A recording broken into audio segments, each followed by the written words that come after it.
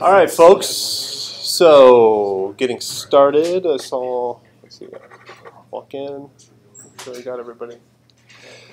We have had another watch party, right? So, those of you that were able to watch I Dream of Wires, any further comments, things that you guys found interesting, things that were, I don't know, what's your impressions overall? We had a nice chat at the end. Okay. Okay. It was more so like when I was referencing all the people that just would stay in their basements basically. Ah, okay. That were like, this is glorifying the people that we're not supposed to be.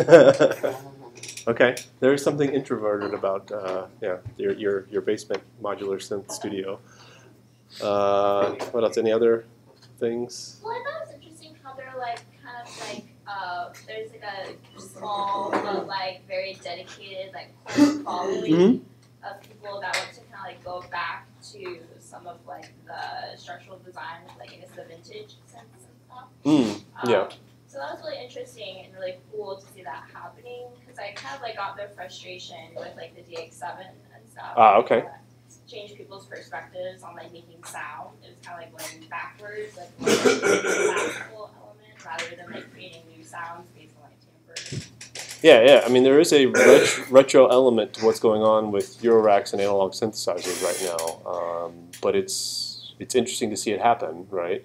I mean, everything you can do with those Eurorack modules, you can do inside of Macs, but there's something about the tactile, having the thing basically in your hands, right, that you miss in a software virtual environment. Remind me, I was trying to remember over the weekend if Don Buchla was featured in it at all, or was he mentioned? Yeah. No. Yeah. Yes? Yeah. That's the West Coast one. Yeah, West Coast Philosophy, right. Okay, and did you see the news on Friday that Don Buchla actually passed away? So we've lost another one of the great synth pioneers, basically. Moog was kind of East Coast Philosophy, which he passed a couple of years ago, and then Buchla passed just on Friday, basically. I don't know, I think the guys at EMS would be kind of the other camp. One of them is still going, still making synthes, but there's a really long waiting list, as we've talked about before, for a new one. But yeah, I think this is we're kind of in an interesting period where a lot of these pioneers are kind of at the age where we're losing some of them each year, basically. So I think it's good to know who those pioneers are, and then if you find an opportunity to have a chance to see or hear one of them speak, okay, do take that opportunity because we're in that era where I think each year we're losing somebody basically from that era, okay. So I just want to make a note of that. So thanks. Yeah, the offer still stands. I think it's through this Friday because I said 2 weeks, right? So through this Friday, if you organize a watch party, and again, the purpose of the watch party is to have a discussion afterwards. So I'm glad you guys were able to look at the movie, watch the movie, and then talk a little bit afterwards. And it doesn't have to be in your dorm room, as you can see. You can commandeer a classroom and put it up on the big screen, right? That's what we're watching here? Yes, okay. So putting Compressor 112 to good use, right? Okay. All right, so you may have noticed, and I got an email from Anthony on, I don't see him here yet, okay, yesterday that there is not a reading response due for today. That's because today's chapter was actually assigned in 2 parts.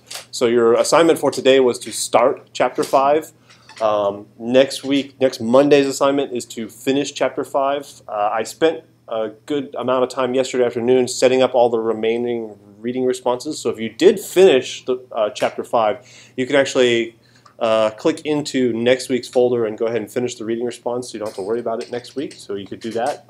But do note that you have 2 weeks, and I wanted to kind of cover it in 2 parts because this chapter, although it's not too much longer than some of the other chapters, it's really dense in the number of things that it covers, and so I wanted to break it up in terms of looking at different parts of it. So that's why we're doing this particular chapter in parts. Okay. So the topic, the chapter title heading was pop rock. So why did I start playing what I was playing at the beginning of class? Because Depeche was awesome. Because Depeche was okay. Yes. So Depeche Mode is awesome, but why would they fit in with pop and rock? Particularly early Depeche Mode, their first album before they got kind of dark and serious. Like 80s and 70s, since had a What else? Since had a huge impact on pop and rock. Yeah, yeah. And it really like defined a genre as what we now call like 80s synth pop. Mm-hmm. Yeah. Anybody else?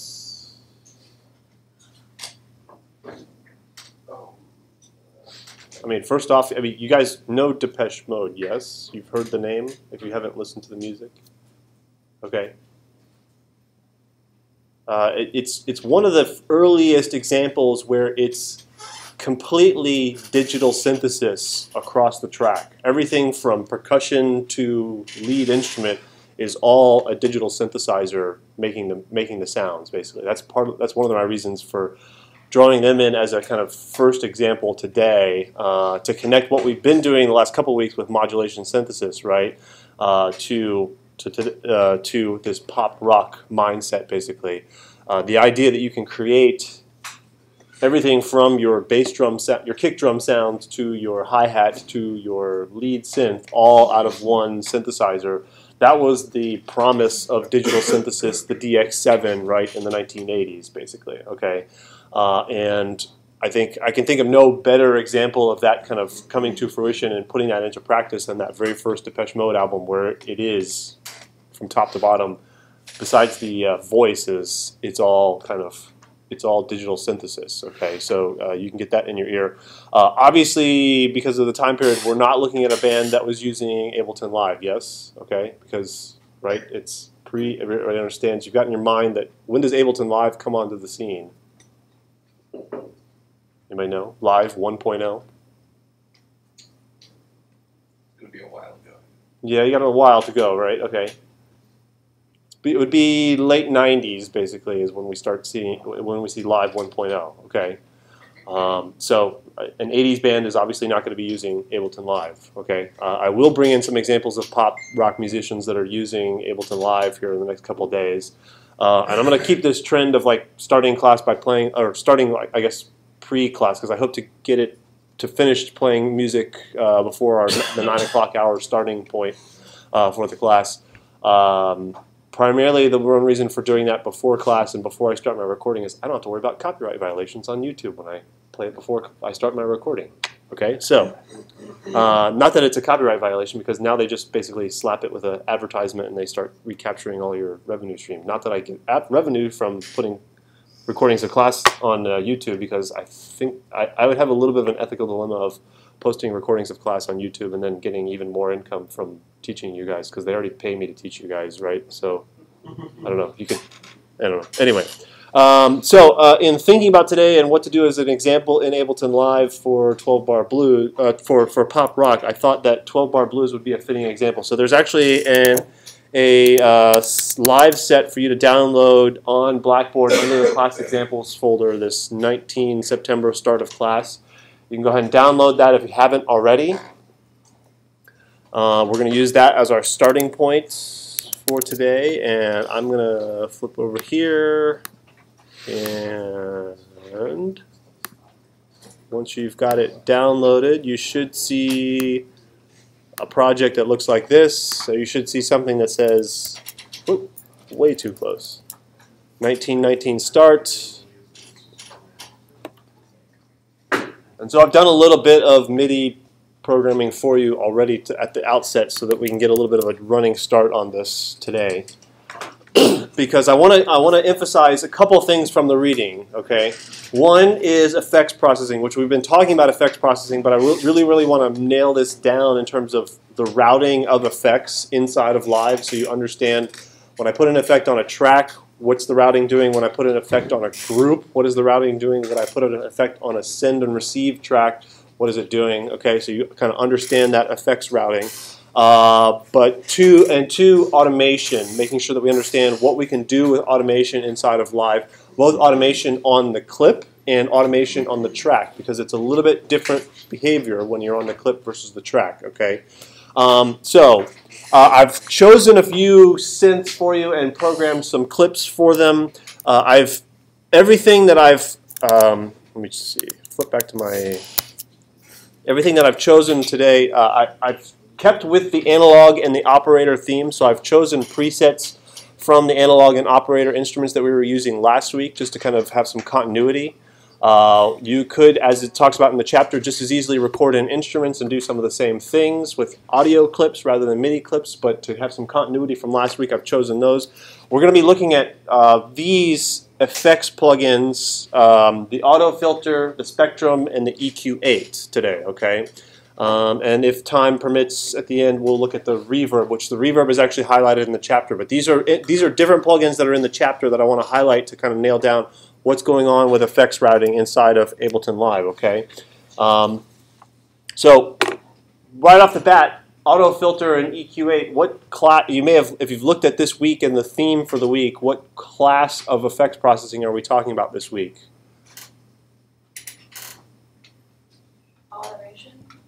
Well, automation, okay, automation is making the parameter of the effect move over time, okay? I'm talking about more the types of effect. Last week was all about modulation synthesis, so there's kind of a theme for today. Did anybody look ahead on the syllabus to see kind of what the name is actually in one of these plugin names?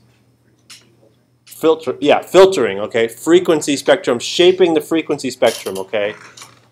Filtering plays out in both effects processing, and also you'll be reading something about subtractive synthesis, which I don't know, did that come up in any of your readings so far? I don't think so. Okay, it should come up in your reading. So last week was about modulation synthesis. The synthesis technique that's related to filtering is subtractive synthesis, okay? So you've already heard about additive synthesis, right? What do you think subtractive synthesis does? If additive synthesis is building up a sound by building up oscillators and partials and spectra and that sort of stuff, what do you think subtractive synthesis does? Yeah. Like takes away like some of those, like it restricts like what sound is coming out. Like it takes away some of those partials or filters. Yeah. Yeah, you're taking away, you're stripping away, okay? So we're starting with sounds that are spectrally rich, okay, that have really broad spectra to them, and then we're using filters to shape them over time, okay, to shape them to the sound that we want, okay? That's subtractive synthesis. When you see that terminology pop up in your readings, okay, know that, okay? But bottom line, what we use for subtractive synthesis are filters, okay? So we're going to be looking at filters today. So everybody got the set downloaded and opened up? Okay. So let's start with using the spectrum object. I'm going to start with the noise track, and I would advise you to first turn down the volume on the noise track. So start with the noise track, turn down the volume on the gain slider, okay? Because if you don't, it can be kind of loud, okay? So I'm going to hit play, and I'm going to cue this noise that's coming out of the analog synthesizer, okay? So we're not going to hear it because we've turned down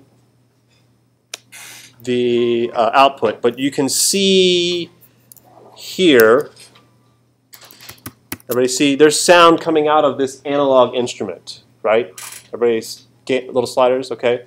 So one useful thing about live is you get a little bit of you get a level meter in between each object in your signal chain, okay? That's useful because you can troubleshoot really quickly. If you think about signal flow, you can troubleshoot from object to object. Is sound coming out of this one? Okay, there's sound coming out of this one, okay? And kind of move down the signal chain, okay? So I want you to go ahead over to Audio Effects in your browser over here. Let's see here. And then scroll down and find the spectrum object. Okay? And then go ahead and drag that down to the track, okay? So this is what analog is currently producing, okay?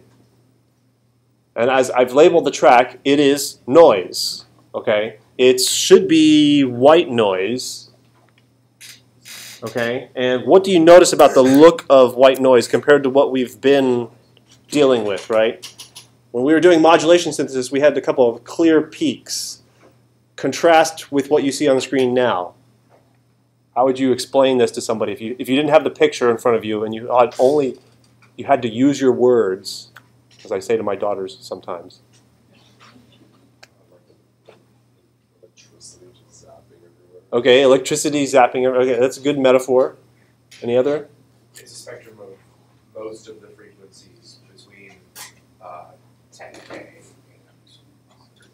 Yeah. There's a lot of different frequencies here. There's energy at a lot of different frequencies here. And what about the pattern? I mean, would we say it's stable, like the modulation synthesis?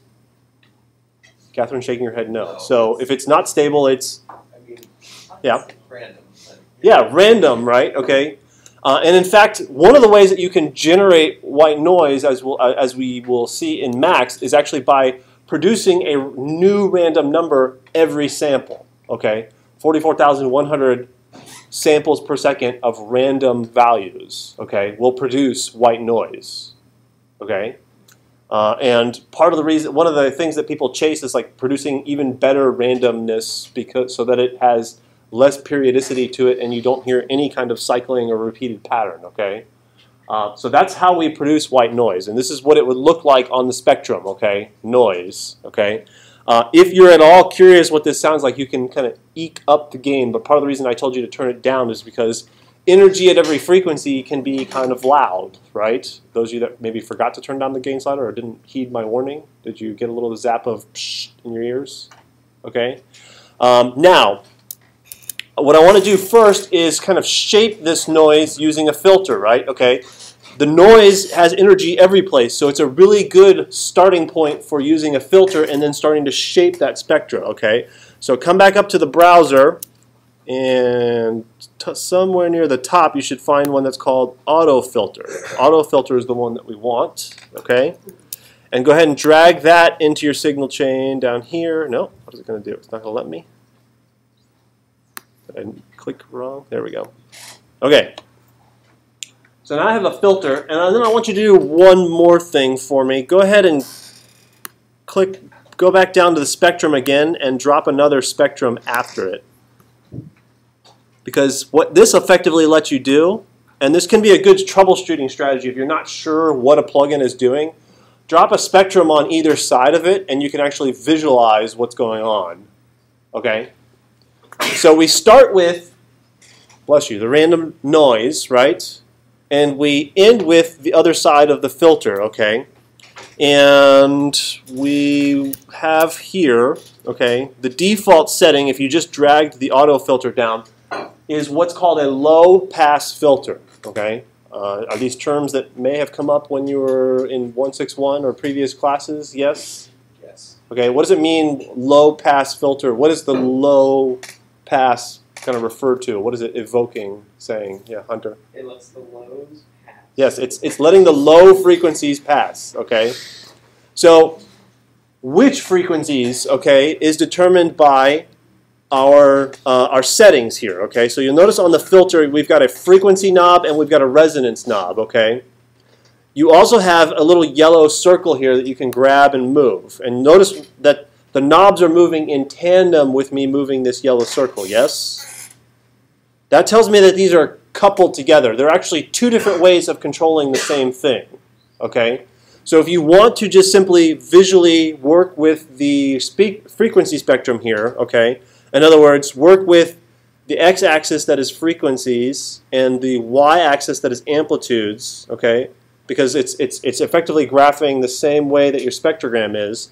You can move it graphically, and you can park that yellow circle at about 1K and see that it is passing everything below 1K, and it's stopping everything above 1K. Okay, and in fact, filters, sometimes you talk about the pass band and the stop band. Okay, so in this case, the pass band is below 1K, the stop band is above 1K. Okay, the frequency then of this filter, or what's sometimes referred to as the cutoff, you'll see that terminology, the cutoff frequency is at 1K. And if I zoom back out, you should see a difference. Oh, and this is one quirk of the, let me see. Yeah, let me turn off auto. That might help us. Not quite. So one effect of the, one kind of quirk of the spectrum object is it has this auto setting where it's automatically, if the noise gets quieter or the sound gets quieter, it will scale down to the lower end of the amplitude range. And so the y-axis is constantly being recalibrated inside the spectrum object. So it might look like something is noisy, but actually it's dampened down to the lower range. You can actually, if that bothers you at any point, you can actually turn off auto and then set the range here. Okay, so just know that you have that capability. That might help comparison-wise to make sure you're comparing apples to apples instead of apples to oranges, right? Because if everybody, I don't know, if you've heard that you can. There's lies, damn lies, and statistics, right? Okay, this is kind of in that ballpark. You're recalibrating the y-axis, so you might be comparing -60 to -40 to -90 to 0, right? And that's a totally different y-axis range, right? Okay. For our purposes, I think it will work because you can see there's this slope that happens when we apply the low-pass filter, yes? And if I lower the range even further, you see how it starts to move to the left? So more or less, we can see the graph changing in coordination with the filter. Zoom in a little bit more, maybe get them both on the screen. Everybody see that? Okay. So that's a low pass filter. If we change, then we have little icons, okay? And these type of icons are very common in software synthesis and synthesizers. You see these little shapes drawn, which is just basically a kind of slope to this direction, a slope to the other direction, and then the hump, and then a valley, and then another graph. And you're just supposed to know that right there, that little icon that I've got the mouse hovering over, is a low-pass filter. So if that one's a low-pass filter, and the next one, what do you think that is? High-pass filter, right? Which lets the high frequencies pass. So if you flip it this way, you'll see the graph changes, and now the noise on the high end of the frequency spectrum is going through. Okay? If that's high-pass, what do you think the next one is? Bandpass, yes. So if you click on that, you'll see that you get just a band of frequencies. And actually, when I did that, you could see it start to... Everybody see how the y-axis moves when I click on the bandpass? See how it's kind of shifting up, basically? That's that recalibration, that auto-calibration of the y-axis, okay? So now I'm getting just a band of frequencies around a center frequency as I change it, okay? The next one is a notch filter, okay? We see that dip in the frequency spectrum there, okay? So I set this up to be a really simple demonstration so you can see what these different filters do, okay? Does that make sense? Does that help you to visualize what they're doing?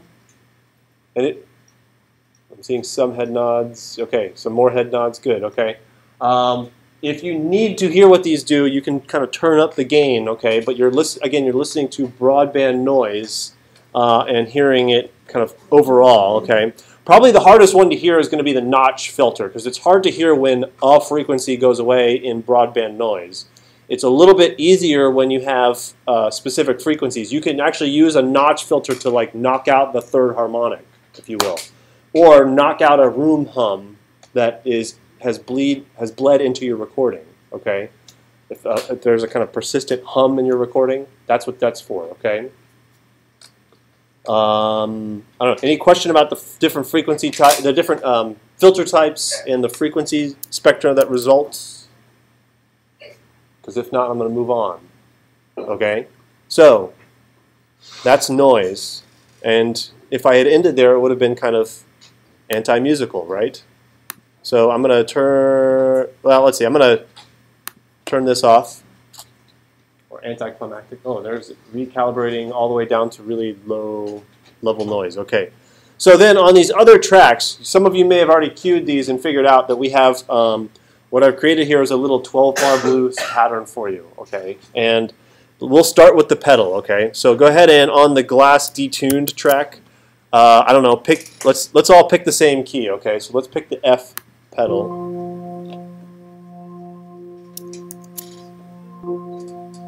Okay.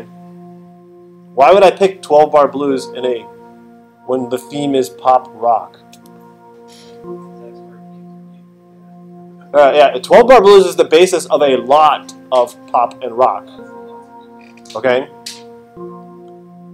Who can explain what I mean when I say 12-bar blues? Those that might not be as familiar with the theoretical basis for this, how would you explain 12-bar blues to someone who just dropped in and had never taken a theory class? Casey. It's the first chord for 2 bars, then the fourth chord of the key for 2 bars, and then back to 1, and then 5, 4, 1. Yes. There's, Hunter. It's blues, and there's 12 bars. Okay. It's the basis. Yeah, it's the basis of a lot of blues music. Okay. I saw a hand over here. Anything else to add? Okay. It's a series of chord changes that is very, very, very common in pop and rock music.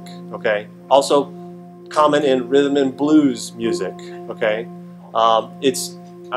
Rhythm and blues is different, or R&B is different than blues strictly. Okay, so a lot of music comes out of this tradition where the 12-bar blues is being used to dictate the harmonic changes over time in a piece of music, and the 12-bar blues simply repeats over and over again. Okay, which allows you to do a lot of things. You can improvise on top of these chord changes. You can make flourishes, changes, and having kind of a common harmonic change means that you can walk into a situation with musicians who you've never played with before, and everybody knows the 12-bar blues changes, and you can instantly lock in and start improvising together. Make sense? Okay.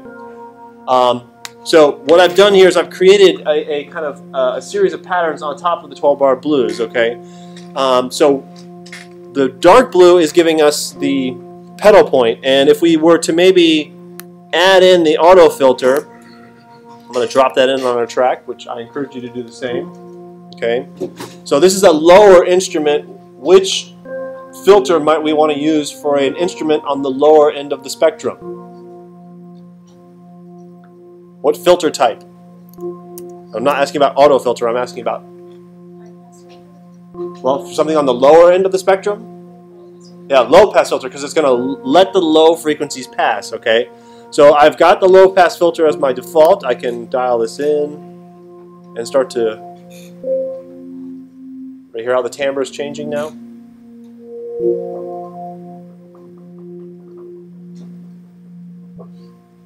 Okay, until eventually we get to the bottom and nothing is happening, yes?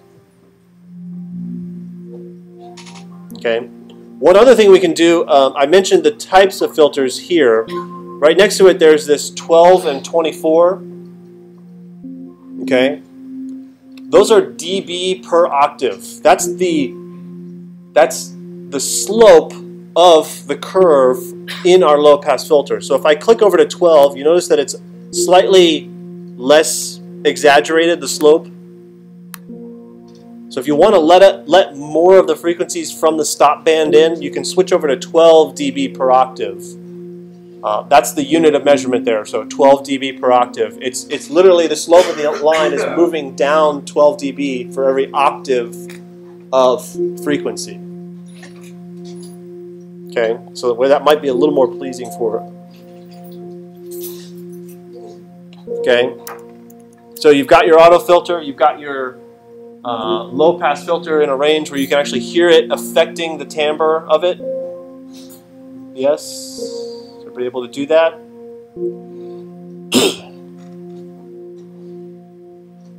Okay, because what I want to do now, I want to automate this filter over the course of the clip, right? So we've got 12 bars for this thing to move, right? Let's automate it over the course of that 12 bars, okay? So who remembers this from the chapter? How would I get, what's a good way to get started automating this? Everybody know where we are in the chapter? Do you guys have your books with you? If I give you a page number, is that helpful or no? Some of you?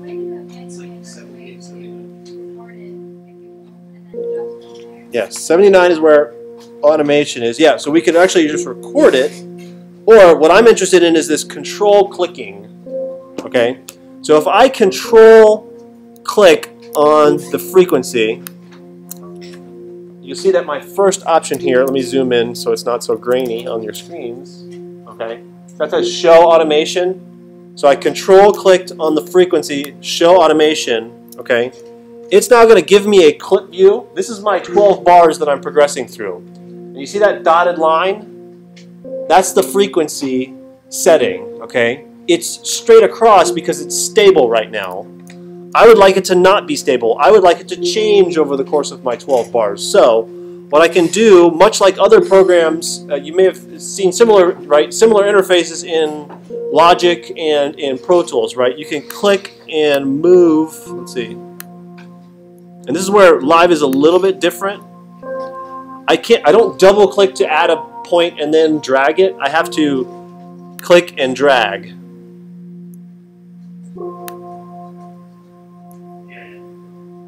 So the interface is a little bit different. That's why I want to make sure you guys know how to use this, okay? So again, everybody got to this? How do you get? Okay, so if you in here, if you control click on the frequency knob itself, control click on the frequency knob and show automation, that will take you to automation for the clip, okay? I'm trying to be very specific in my words here. This is automation that is specific to this clip. In other words, as the clip loops over and over again, the automation loops over and over again. Okay? You can click and add points and create a shape here. So go ahead and practice this. Make sure you understand how it works, because I think the clicking is a little bit different than it is in Logic, at least how I remember it. I remember in Logic you had to click to add a point, and then you could click to drag it, right? Here you just click and drag, immediately adds a point and moves it, okay? So the interface is a little bit different using the mouse here. You should now hear it get darker and then brighter.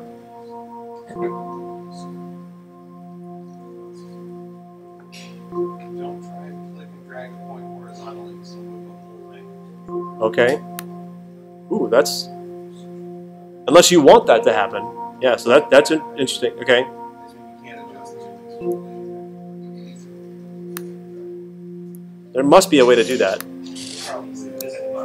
Shift. Draw mode. Ooh, draw mode sounds interesting.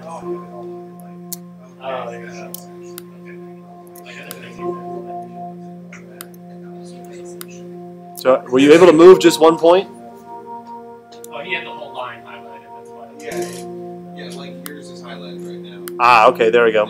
So I had to click in the gray space, and then I could click in individual lines. So clicking in the gray space deselects the line, and now I can grab individual points. Okay?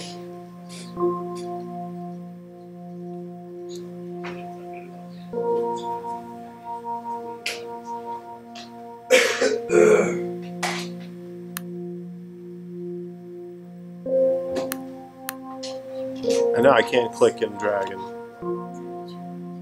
Okay?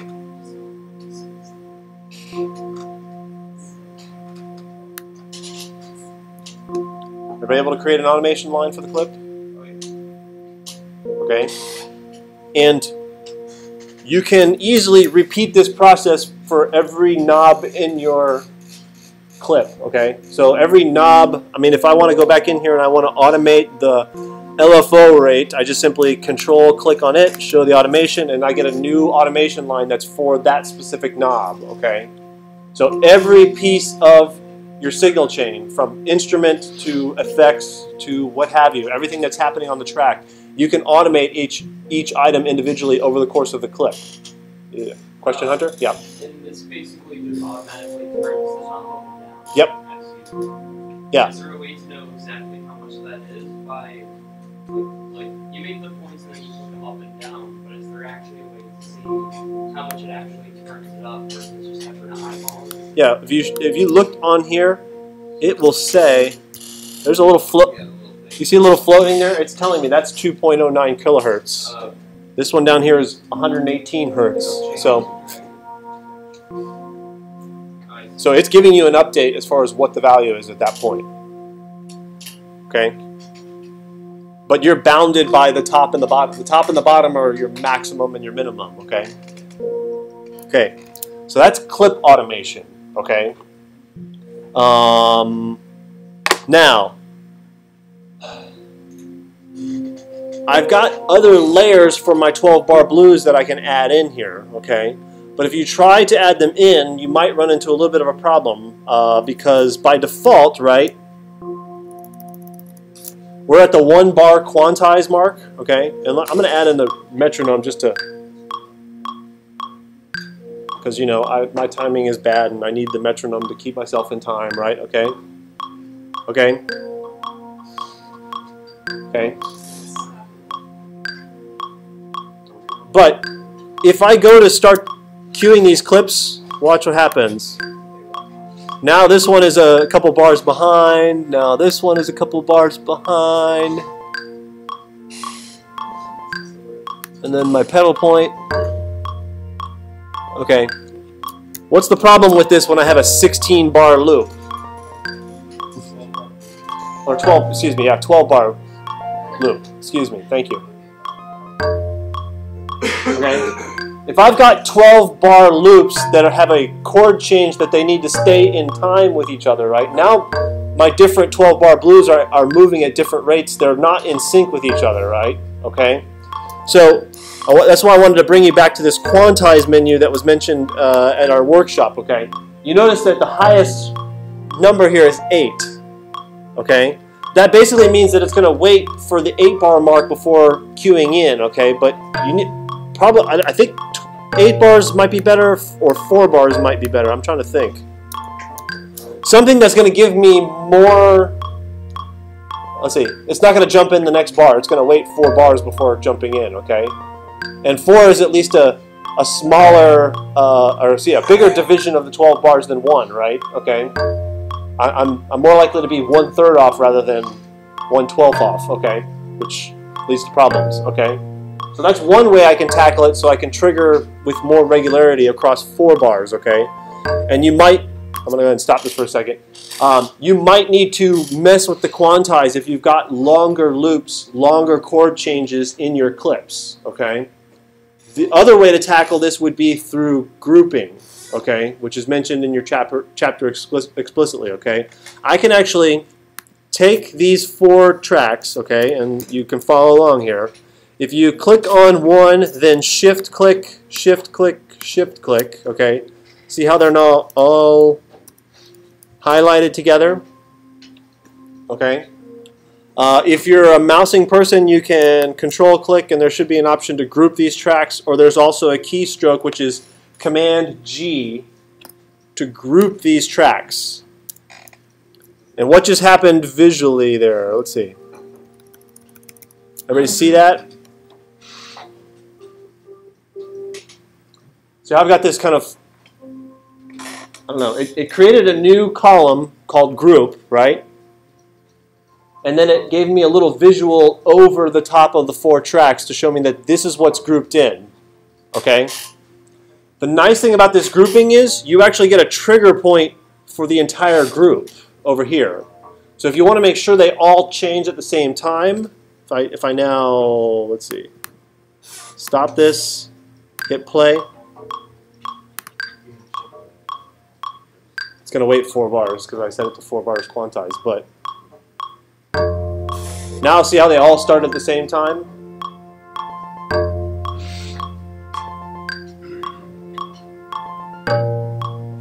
Now I don't have to worry about them being out of sync with each other because I had to click 4 clips all at the same time.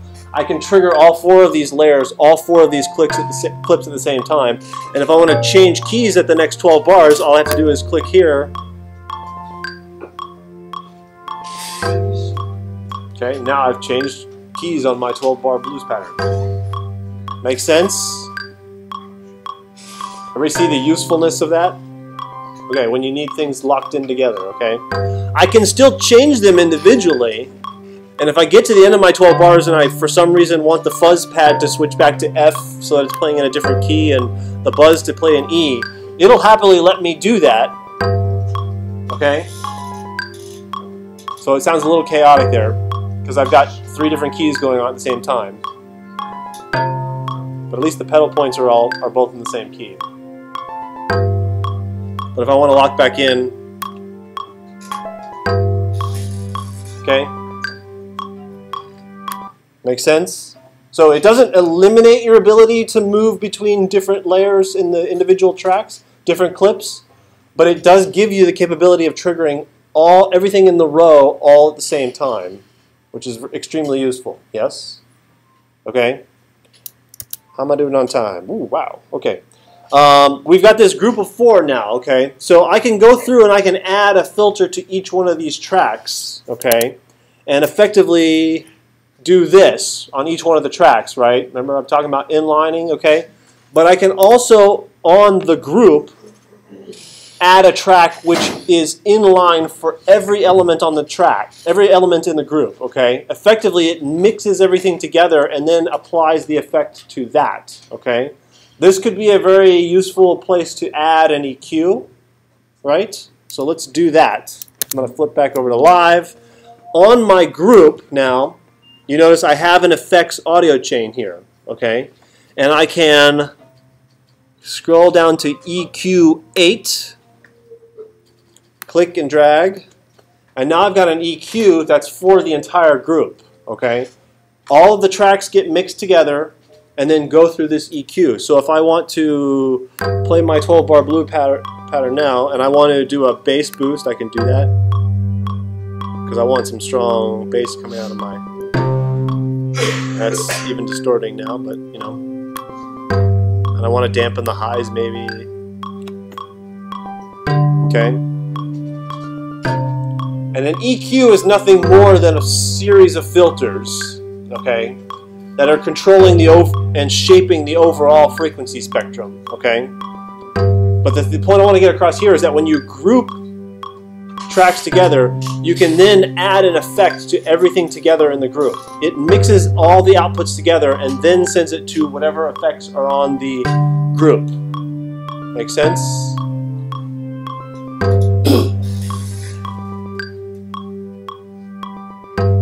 Any questions about that?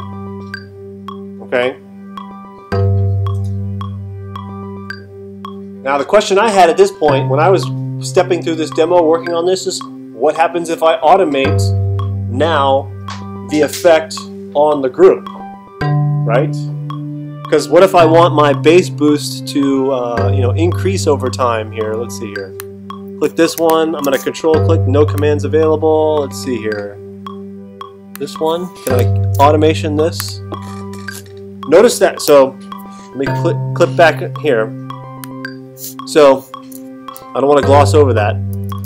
If you go to this frequency knob, if you followed along and did the EQ8, right, and you control click on it, this is now automation on the group, right? It's the effect that's on the group. When I try to show automation here, I'm going to get the arrangement view, not the clip view. I get the arrangement view, not the clip view, okay? That's because once we go to the group level, we can only automate over the course of the track, not within the clip. Okay? Say that one more time. On the group, I can only automate for the track over time, over the entire arrangement. I can't automate within the confines of my clip so that it loops over and over again. Make sense? I'm forced to do it over the course of my arrangement. I can still automate.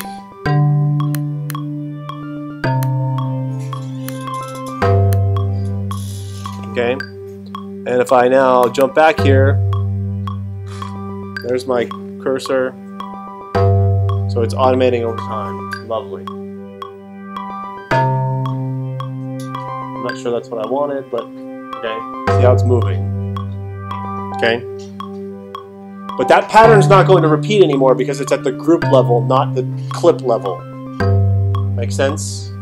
So there's that to me is a key difference, and make sure you've got that separated in your mind, that if you're trying to automate something in a loop, you need to do it on a clip. If you want to automate something over the course of your song, over your piece, then you work in the arrangement view with the automation at this level, and it's just going to keep persisting on, okay? I'll let the chord changes finish, and then I'll stop it real quick.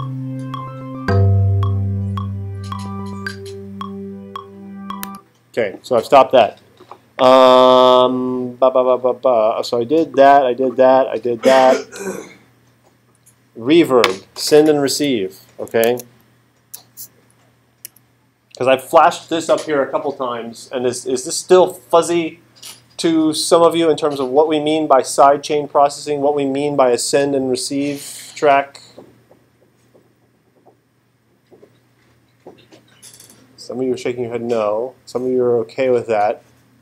How would I do that in this session? You should see a receive track in this session, yes? So in this session, if you go back to session view, everybody see this A reverb over here? Okay, if you click on that track, that's a receive for my send, okay? And I've got a reverb set up there, okay? It's just a default reverb doing a default reverb thing, okay? I can change, let's see, reflections, diffusion,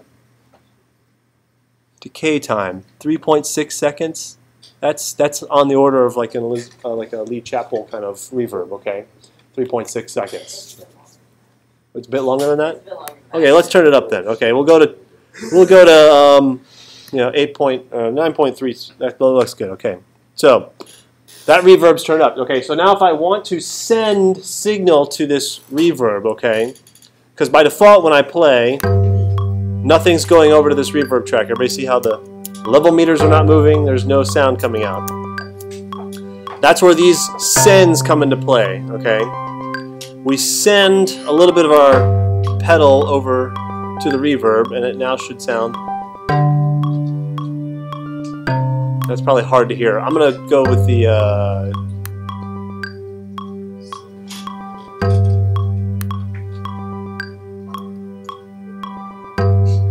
There they are. I'm going to turn down my... Do we hear the reverb on there?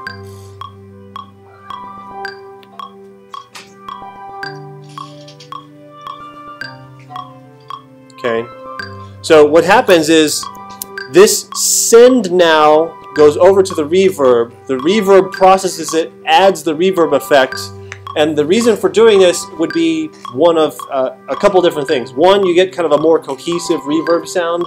But two is you save CPU, especially with some of the more processor-intensive reverbs that are out there, okay? By doing it once on all of the sounds in a mix, you save your CPU processing, okay? So the idea is you can use that to turn up the send, okay? Send information over that. This now becomes your dry signal, so if I want to hear just... Oh, looks like it's it's post. There we go. I don't want to gloss over that. Right in here, and I know I'm at time, so if you need to pack up. This pre and post is pre and post fader on the track. Okay? When it's in pre, the send and the gain will act independent of one another. So you can actually control wet sound versus dry sound. Okay? When it's post, it actually takes the level after the gain slider before sending it. Okay? So your gain slider will affect both the wet level and the dry level. Okay? So if you want independent dry and wet, pre is the setting you want here for your sends. Okay? So that's what I'm talking about here. Your effect is over there on that reverb channel. You're sending the level over here, it's processing it, you get the wet sound. The gain then gives you the dry signal, okay? Okay? Did this help you understand the effects processing, effects routing in live? Yes. I know some of you have class, so go ahead and jet. Just as we end up, tomorrow's Values Day, don't forget, no classes tomorrow, Values Day. Please attend some of the Values Day events. And there is a reading for Wednesday as well, so make sure you're doing that. It's another Max tutorial, so you might want to make plans to be in front of a computer running Max to do those tutorials, okay? I'll see you all Wednesday. Yeah, I think this thing.